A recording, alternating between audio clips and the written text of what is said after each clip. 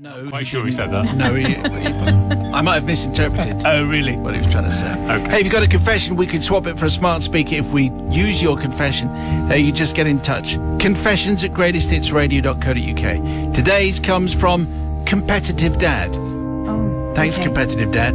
Dear Matt and the other two. Oh! Surely not. This is a sport-based confession, so I'm asking for Matt's forgiveness particularly, and the fact that he normally forgives everyone. Yep. Also, you read out my wife's confession recently. Hers was the stressed mum confession.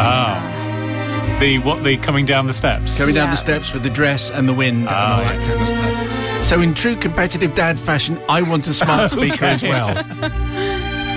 We are lucky to have two children who are wonderfully different. Whilst our younger appeared to be born with a football stuck to his feet, our elder hated sport and quite honestly was rubbish at it. Couldn't throw, couldn't catch, couldn't run. This was never a problem, didn't bother him. He had lots of other talents, but over the years I did give him the chance to try lots of sports with the hope that he may find one that he enjoyed. I tried cricket, golf, tennis, amongst others. He showed no interest. Till one day I took him to the local squash club. He wasn't very good, but importantly, he really enjoyed it. And Sunday afternoon squash became our thing. With some various rules over the years, Dad playing left-handed or only scoring on every other point, we could have some competitive matches. As I said, my oldest son had other talents, and we were very proud. When he went to university, I was even more proud when he said he joined the uni squash club. He's, excuse me, he said this was mainly for the social side, because they had some drinking game called circling and drunk pints of purple.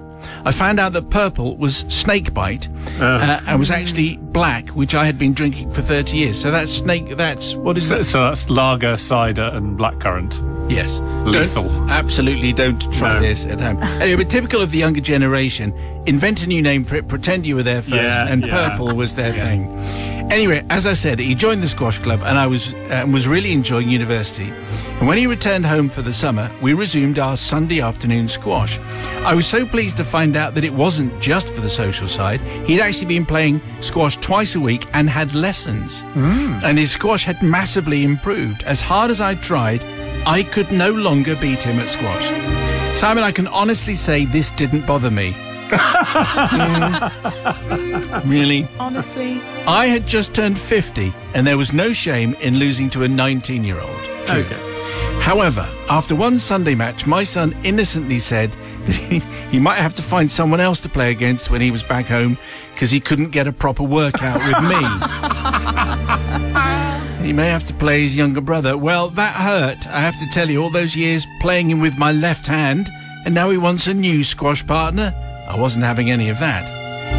So I put a plan into action. I knew my son would have a big Saturday night out before he returned to university, so I suggested a last game of squash on the Sunday afternoon the next day. I then suggested he had his mates around for pre-drinks, or prees as I believe they're referred to, and I would drop them into town. I smiled as I dropped off 4 slightly unsteady friends to their town visit. I got home and had an early night and smiled again when I heard him stagger in at 4 o'clock in the morning. So at 10:40 a.m. Sunday morning, I banged on his bedroom door. Oi, are you ready for squash? It's booked for 11. Oh! I thought you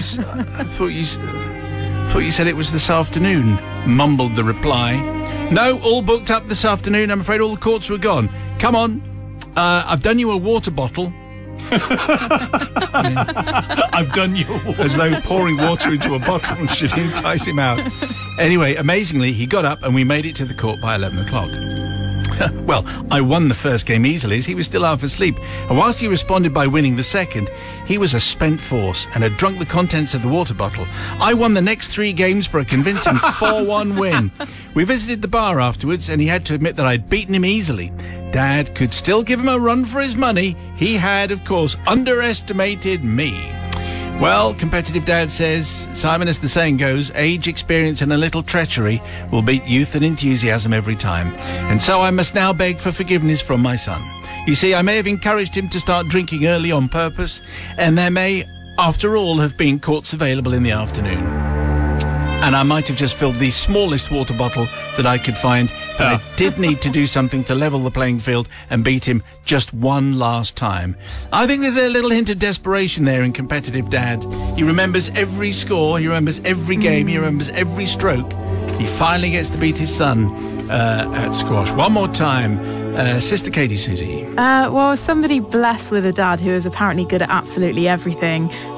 Those wins mean a lot. And if I would not want those taken away from me. Those are some of my proudest moments when you beat your dad at something.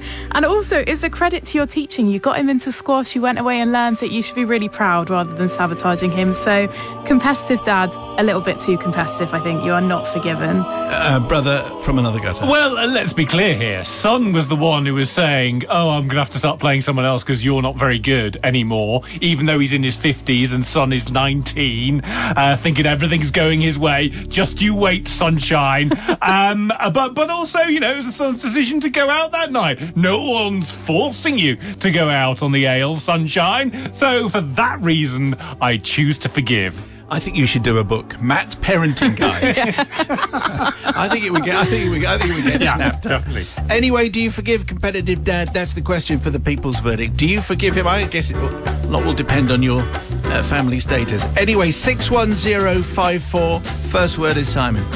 Tonight's confession came from competitive Dad. You got tonight's smart speaker. Torrid tale of how he sabotaged his own squash game, his son's own squash game, just so he could get one over on his teenage son.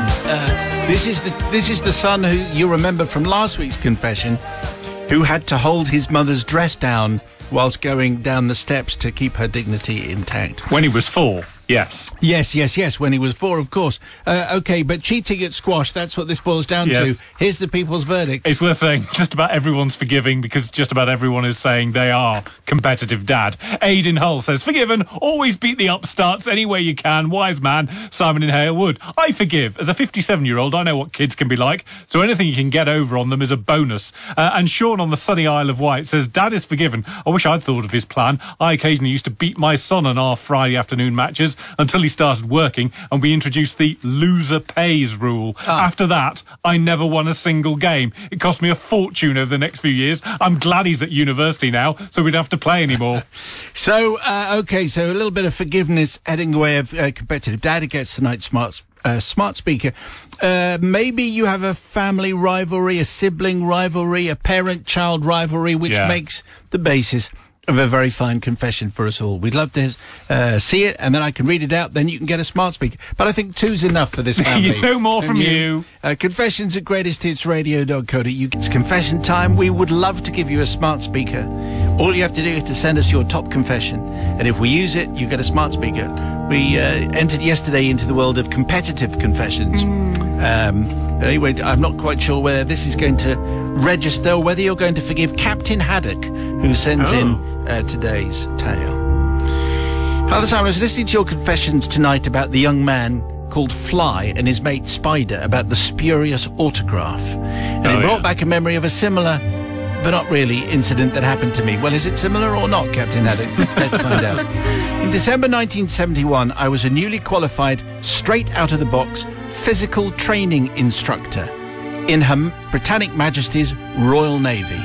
My first posting was to the Clyde submarine base in Faslane, which I joined in January 1972 after Christmas leave. There was a tradition in the Navy that all the hair you could secrete under your cap, you could keep, up to a point. I had successfully grown a nice afro, and it all sat under my cap without causing any problems. This is an interesting detail which will become essential to you understanding the confession later on. Way back then, says Captain Haddock, pubs were not allowed to open on Sunday. Only hotels were allowed to sell alcohol. I'm not sure why, but naval establishments that had bars were also allowed to sell alcohol. Being up in Faslane on a Sunday meant that some of the locals were also allowed onto the base to attend discos and so on. To the age-appropriate young people of the vicinity, it was somewhat of a magnet, and a good time was had by both military and civilian alike. You can imagine. Where can we go for a drink? I know. Let's go to the naval base. On one such Sunday lunchtime, the organising committee must have had a sudden rush of blood to the head because they had booked the fabulous Equals Still to this day, I have no idea how they pulled that one off. But it was usually a local band or a sailors band or something. But imagine, we had the Equals, Baby Come Back, Viva Bobby Joe, a couple of their hits. Eddie Grant was the lead singer. Whoa. It's them. They came on stage and completed a magnificent set. All of their hits up to that moment in time. And then they did a couple of encores and they finally left the stage to rapturous applause. I was sitting near the front of the stage in my civvies, talking to some people, when a sailor walks over. I knew he was a sailor because of his haircut, and I'd seen him around the base a few times. He asked me for my autograph, and being in the Navy, I was used to getting sent up. It was virtually a law in the Navy. We took the mickey at every opportunity. So I asked him why. Why, says he, because you're Eddie Grant, he continued, with a genuinely puzzled look on his face. I'm not Eddie Grant, I replied, says Captain Haddock. I'm one of the PTIs here on the base, which, if you remember earlier, physical training instructor. For goodness sake, Eddie, says this sailor, only want your autograph, not your firstborn child, he said, and he's starting to get a bit leery. Seriously, mate, says I, and here I used the naval vernacular for PTI. I am a club swinger here on the base, because that's how we're referred to. Just to try to persuade him that he was wrong, but he wasn't deterred in the least. The other people at the table were most amused and wondered what I was going to do with the drunken sailor. Oh, very good. I had to get that line in, says Captain Haddock. He was insistent that I was Eddie Grant and that I was being a bit of a diva for not giving him my autograph. Well, finally, Father Simon, I cracked. I thought the best way to handle the situation was to admit that I was indeed Eddie Grant and sign his autograph book for him. After all, I didn't want to be insulting dear old Eddie in the future, telling all his mates that Eddie Grant of the Equals was up himself and wouldn't give autographs to a hard-working member of Her Majesty's Armed Forces. Perish the thought. I asked him his name, signed with a flourish I imagined a pop star would employ. Lots of love, best wishes, and so on. Eddie Grant, kiss, kiss, kiss. I asked him his name, signed, and off we went. He went away happy, showing his mates his latest acquisition. Look, Eddie Grant, he's look at that. I asked forgiveness clearly, though, from the young man, I was probably actually younger than him, for looking too much like one of his heroes. I didn't have many options that day I didn't really have many options that day other than to sign. I asked forgiveness from Eddie Grant for impersonating him, even unintentionally, for he is/was much better looking than I, but I couldn't let him get a bad rep, really, on my behalf.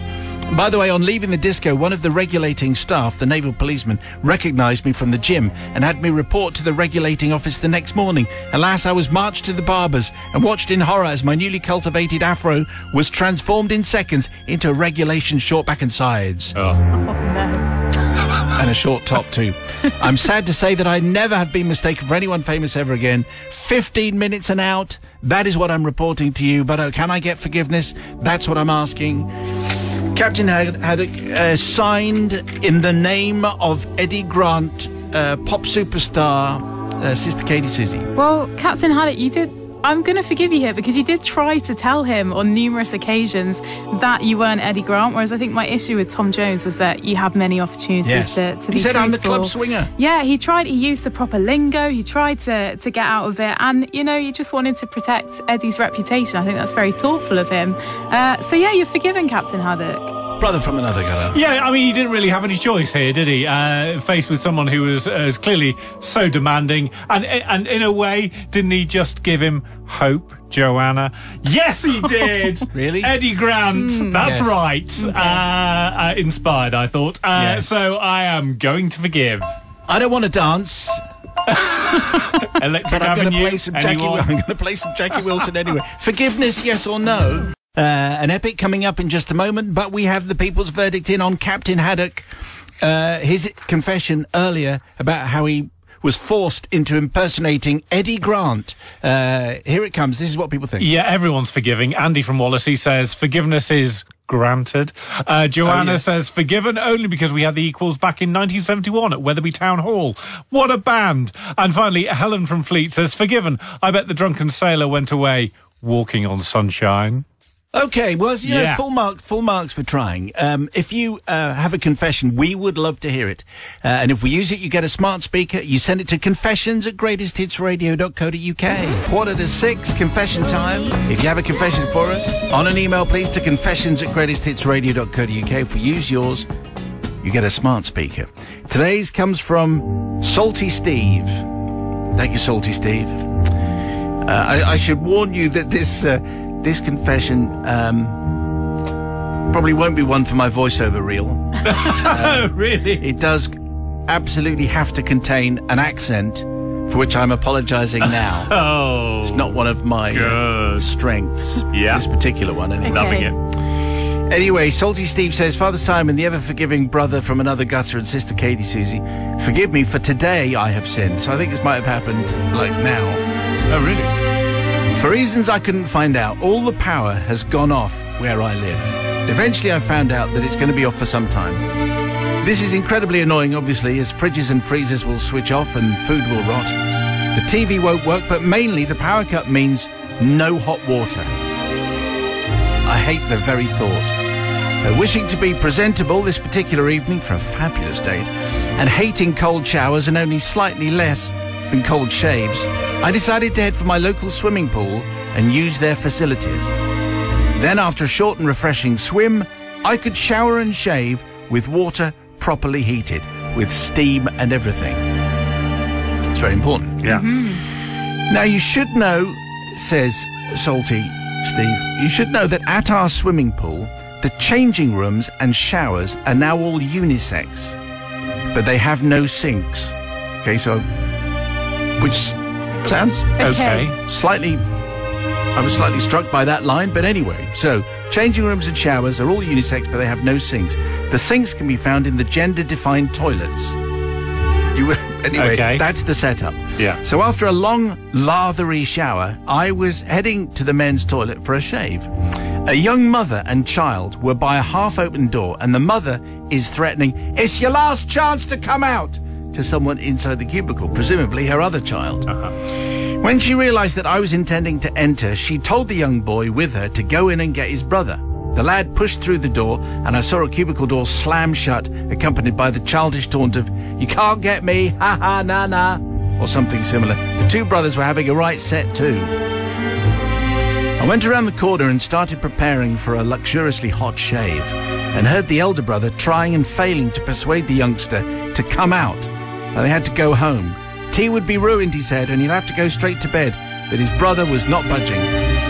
The elder brother and mother then left, and the youngster, presumably blissfully unaware of my presence, started up a monologue, out loud, talking to himself.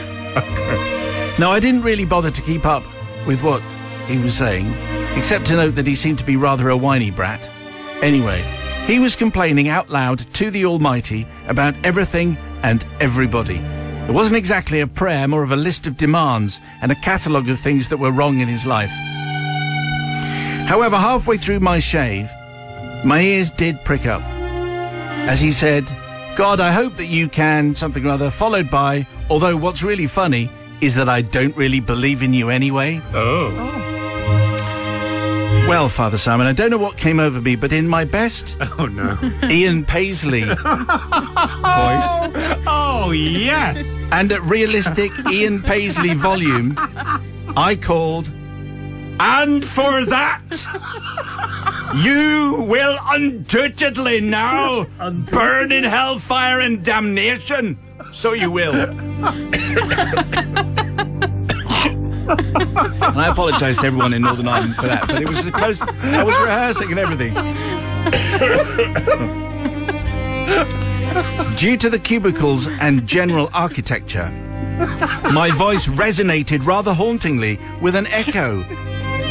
As my voice died away, there was a short, stunned silence, followed by the click of the cubicle lock. He couldn't see me because I was around the corner at the sink. I then heard a very strange noise, which was a bit of a cross between a groan and a howl, followed by a rapid patter of little bare feet making haste out of the room. Father Simon, frightening children is not my stock in trade, nor is pretending to be God or to come from Belfast. However, I humbly beg forgiveness for this shameful lapse in my behaviour. Kind regards, Salty Steve. Well, thank you very much. I don't know if I got away with that or not. Probably not. But anyway, Producer and sister Katie Susie, what do you say? I mean, the poor boy would have been terrified. I wouldn't be surprised if he didn't go back to that swimming pool. There was just no need to do it, I think is my problem with this. There was just no need, absolutely no cause. You could have just left him doing his monologue, ranting away, and he would have been fine. So I'm sorry, Salty Steve, that you are not forgiven. He obviously just sensed his moment had come.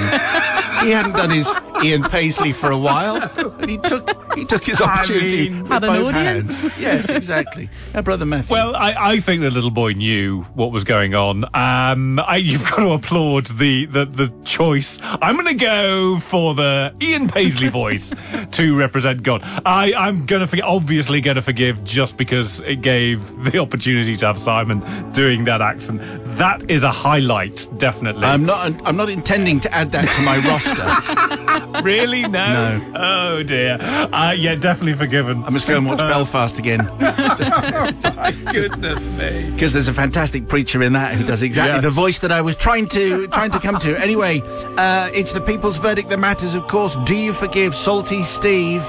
On the text, please, 61054. Start your message with Simon. If you want to email, confessions@greatesthitsradio.co.uk for your story. But on this, Simon@greatesthitsradio.co.uk. Forgiven or not? Also, the people's verdict on tonight's confession, which came from Salty Steve, about how he pretended to be God in the voice of Ian Paisley in a swimming pool changing room and scared a small child. Anyway, the verdict is in. Yes, Kiki from Wolverhampton says, absolutely forgiven. An opportunity to scare children cannot be passed up, surely. Simon must add that voice to his best-of collection, most definitely.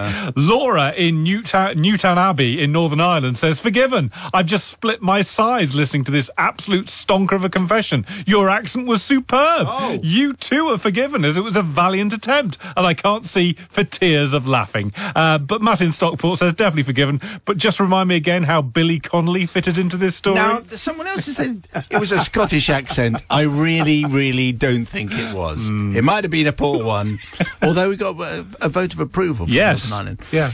So I think you get some forgiveness there, Salty Steve.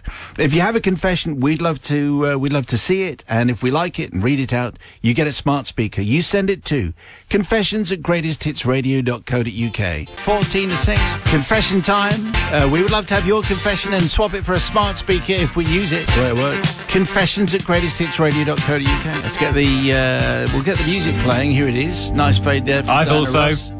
So, we're still going. So, into our confessional with Brother Matthew, and a welcome return from the pub, from the wise words of producer Susie.